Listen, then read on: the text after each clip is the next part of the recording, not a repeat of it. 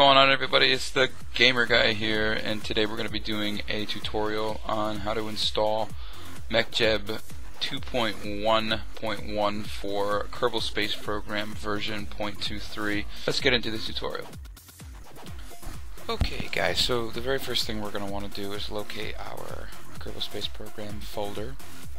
Go to your local disk, Program Files 86. This is for Steam users, by the way. Steam Apps, and Common. And in this Common folder you'll find your Kerbal Space Program folder.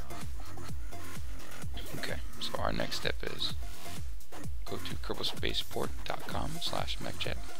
I'll be providing the link in the video description, but basically all you do is click download. I've already downloaded it, so I'll just go ahead and re-download it, I guess, and I'll show you where to drag the files. Okay, so let's minimize that, and let's move our Kerbal Space Program folder over, and let's open up our WinRAR folder, and we are going to install the parts and the plugins in that MechJeb folder. And what you're going to do is go to your game data and squad. Now, I've already installed all of this, but I'll show you where to drop it. So the first thing you're going to do is drag, or basically open your parts folder and drag the two MechJeb parts. This is the guidance unit and this is the pod. Drag those over your parts. Now I've already added them, so I'm just going to replace those files. And do for the next 7 conflicts. Move and replace. So now that's all set. Next step. All you gotta do is drag and drop your plugins folder. That's it. Drag and drop the entire folder into your game data squad folder. This exact folder. Okay, so that's pretty much it for installing MechJeb. It's very easy. Again, it's in your squad folder, game data squad folder. You put your parts in your parts. In your plugins, you just drag and drop the entire plugins folder into here. So another thing you want to check is in your parts there's a command folder. It should have all of the parts in here. Okay.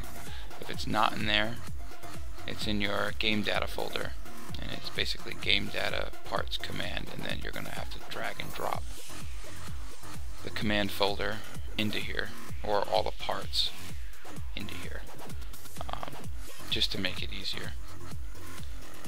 All the parts are located in the same directory. It'll make MechJeb work much better, or work entirely. So we're going to go ahead and into game. Okay, so here we are on the launch pad. Built a little basic rocket here, and we're in sandbox mode, not career.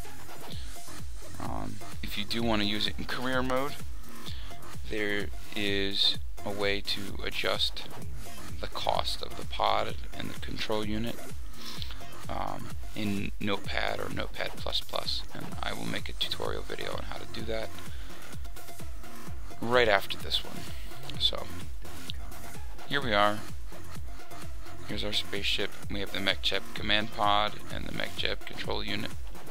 And off to our right here is our MechJeb tab, I should say. And you can do various things: altitude adjustment, custom window editor, docking autopilot, landing guidance, maneuver node editor. Goes all the way through the list. You could get some orbit info. This is very useful for doing landings on other planets or just getting straight into orbit. So that's it, guys. Plain and simple. I'll be making another video tutorial on how to use MechJeb soon, but that's how you install it. I'd like to thank you guys for taking the time to watch this video. I hope it really helped you out. If you liked the video, go ahead and rate and subscribe to my channel. If you have any requests, just let me know, and I will be making videos promptly to the requests. And again, thanks for watching.